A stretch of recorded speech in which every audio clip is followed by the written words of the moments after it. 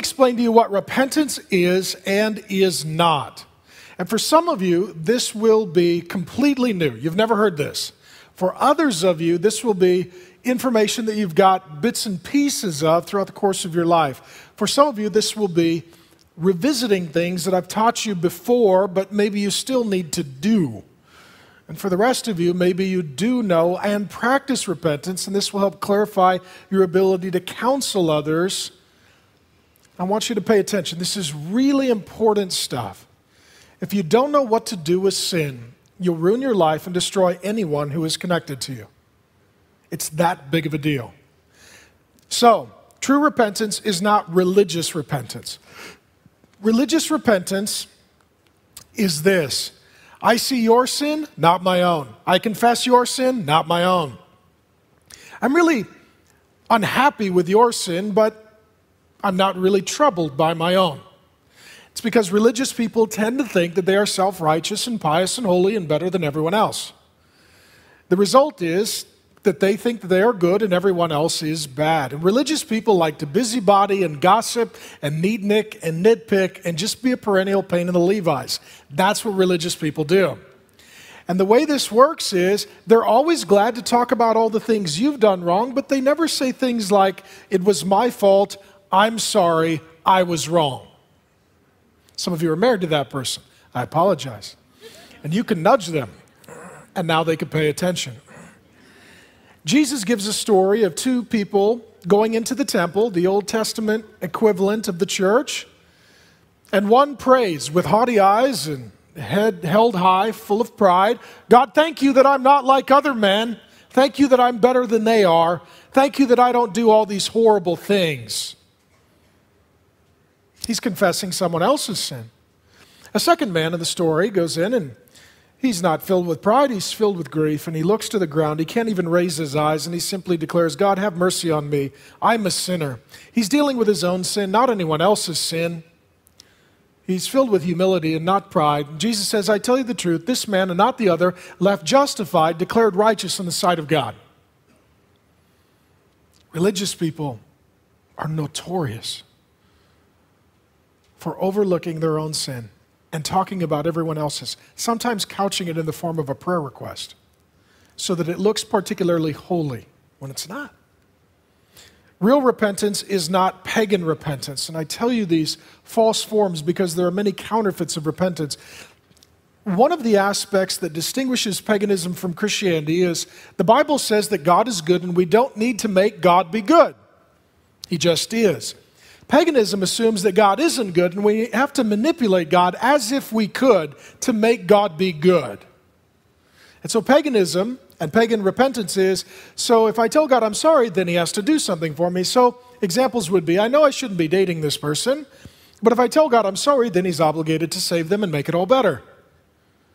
I know that I've done a bad thing, but if I tell God I'm sorry, then he's obligated to cover for me and not let my sin get caught and found out.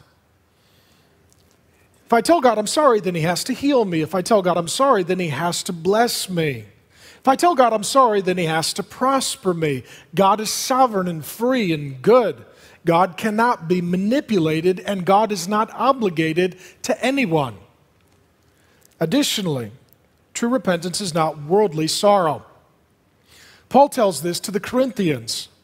He says, I perceive that you have worldly sorrow, or some of your translations will say worldly grief. And that is because non-Christians can feel bad. I talked to a guy not long ago. He said, I feel bad. Why is that? Answer, you're bad. You feel bad because you're bad. Now it all makes sense, doesn't it? Don't need to dig for some deep psychological investigation. You feel bad because you're bad. God gave you a conscience. We're his image bearers. It's a moral rudder. We can grieve, quench, resist the Holy Spirit, but the Holy Spirit works through our conscience. Jesus promised he would to convict us of sin. We also know of our sin from the Bible and Bible teaching and godly friends. And what happens in worldly sorrow or grief is we feel bad, but we don't change. You just feel bad. And what can even happen in culture is that we set up this false religion with false prophets and pastors and priests and priestesses. And what happens then is we present a false gospel. Not to pick on them, but to pick on them. I'll give you an example from Tiger Woods. And what happened in the Tiger Woods scenario is something that happens fairly frequently. First of all, someone doesn't repent, they get caught. The opposite of repenting is getting caught. And that is that you didn't come forward and say, I've said or done a bad thing or failed to say or do a good thing. I got caught. Which means I wasn't going to stop unless you made me. You get caught. And then you have to present worldly sorrow. You have to say, I am really sorry. I did a horrible thing. I feel really bad. Ideally, your PR rep will tell you, you should probably cry because that will help. It shows that you're really, really sad about what you've done. And then we get basically a cultural equivalent of pagan Catholicism. Let me unpack all of this. I grew up as a Catholic boy, went to Catholic school, was an altar boy for some years. And the way it would work in Catholicism is you would go into the confessional with the priest. You would say, bless me, Father, for I have sinned. It's been so long since my last confession. And then you would tell the priest what you did. And then the priest would say, I declare you forgiven. I forgive you. Go say this many Hail Marys or acts of contrition or Our Fathers, or go do these good deeds, and then you'll make it up to God and everything will be okay. Something like that. And so what happens in culture is someone has worldly sorrow. They know they've done wrong, so they need to find someone who's in the cultural position of a priest. And just so you know, I don't believe in any of this. Jesus is my great high priest. A priest can't forgive me. The psalmist says, against you only, Lord God, have I sinned. So I don't go to a priest, I go to the great high priest, Jesus. But what happens in our culture then, we've got to find someone to play that morally superior role. So we go get Barbara Walters or Larry King or Oprah or Dr. Phil. We go get somebody to set up their stage for their show, their set, like a confessional. And the person who has sinned walks in looking very sad and very scared and I'm really sorry for what I've done. And then the person in the position of moral, spiritual authority, the priest of culture, says, tell us about what you've done and how you feel. And then you cry and you say the things that your PR rep told you to say. But your sins are not yet forgiven because you need to go to purgatory and pay back. And so you go to rehab. Rehab is our cultural version of purgatory. Everybody has to go to rehab. If you've done something bad, you've got to go to rehab. Drug rehab, sex rehab, alcohol rehab, my dad didn't hug me rehab, gambling rehab, whatever rehab it is. And you go to rehab for a while. It's like purgatory. You go there and you pay your dues. And then later you get out and you go back and you meet with a high priest or priestess. You say, you know what, I'm really, really sad. And I did a very bad thing, but I feel like I paid it off and I went to rehab. And now I've kind of been born again. I'm a whole new person and I'm going to give lots of money to women, children, or animals. Anything cute I will give money to show that I have sorrow. And then all of this is told to the population, the public, the culture, and they decide whether or not you're forgiven. They're in the position of God. Oh, you said you were sorry, you went to rehab, you wrote a big check for people in need. We forgive you, you can golf again. Go and sin no more. That's worldly sorrow. The whole culture we live in is built on that. And people don't change, not at the heart level. There's no atonement. There's no penalty paid for sin. There's no Jesus. There's no Savior. There's no new life in Christ. There's none of that. Just a bunch of counterfeits, worldly sorrow. I tell you that not just to pick on a man, but to say that we're all prone toward that, and our culture has this desire for something like a high priest who forgives our sins and gives us new life, but without Jesus, we end up with a lot of impotent counterfeits. True repentance is also not mere confession. Mere confession is very confusing, particularly for Christians, because it is when someone sins and you confront or rebuke them, call them to repentance as John does, you say, that was really wrong. And they say, you know what, you're right. That was terrible.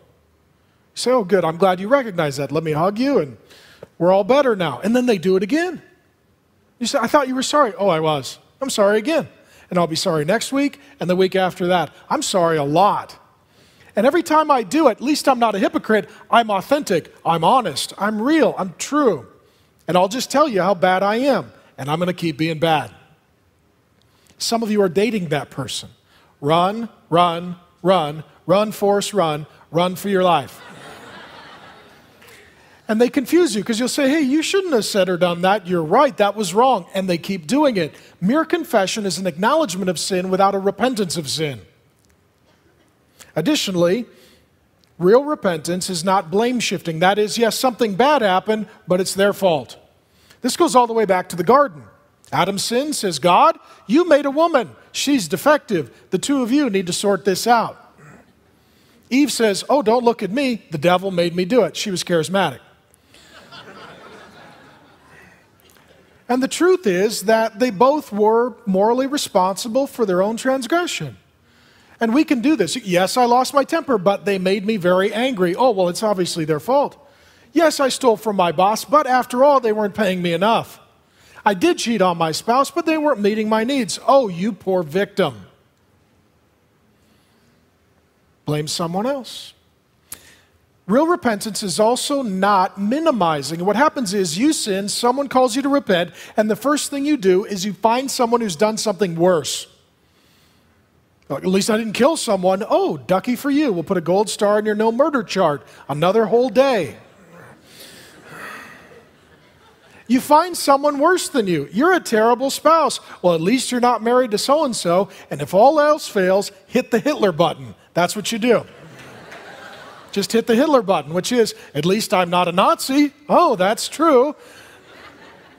And you put yourself next to Hitler and you're like, see, I look pretty good. Yeah, compared to Hitler, everyone does. That's not really moral high ground, but that's what people do. It's minimizing. Oh, it's not a big deal. You're freaking out. You're overreacting. Why do you got to get so emotional? Additionally, real repentance is not excuse making. Yeah, I did it, but I had a rough upbringing. I didn't get a good education. My dad didn't hug me. I'm genetically predisposed. My personality type is JERK. There's just PERV. My personality type is that way.